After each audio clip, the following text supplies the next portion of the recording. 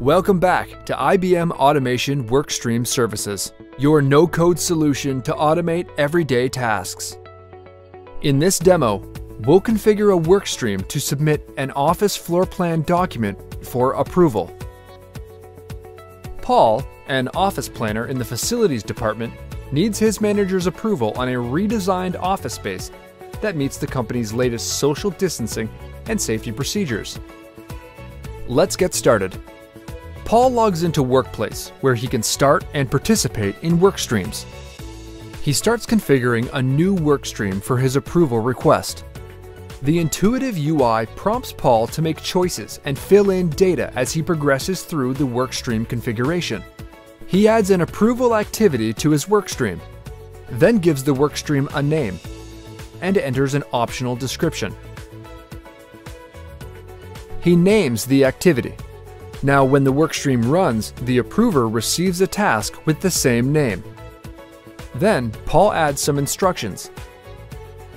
He uploads the document to be approved and adds some relevant informational items, such as the address of the redesigned office, which is displayed as a multi-line text, the date by which the floor plan should be implemented in date format, and lastly, some additional comments as a multi-line text. This is all useful information that helps the approver make the decision to approve or reject the request. Then Paul sets a due date for the activity.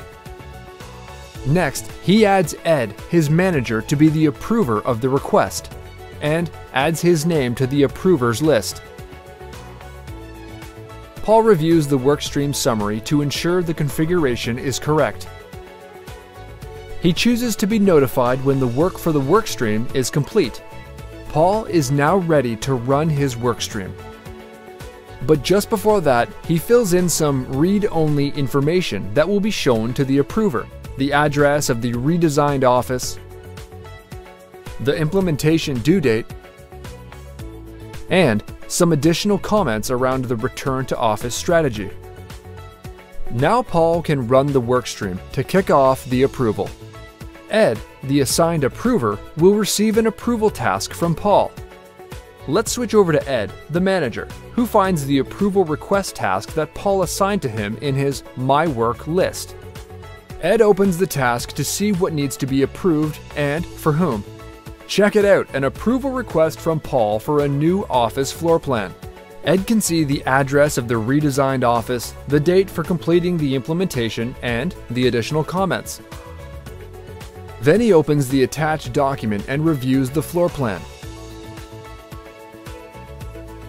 All looks good.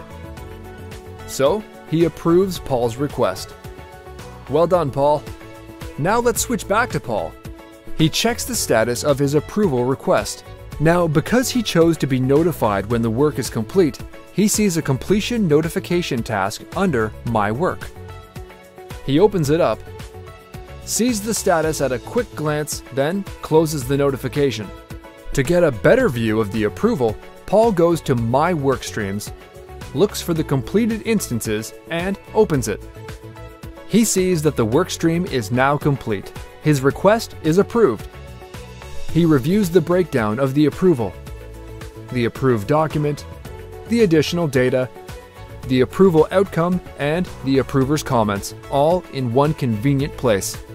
That's all there is to it: a document approval, which we configured, started, and completed.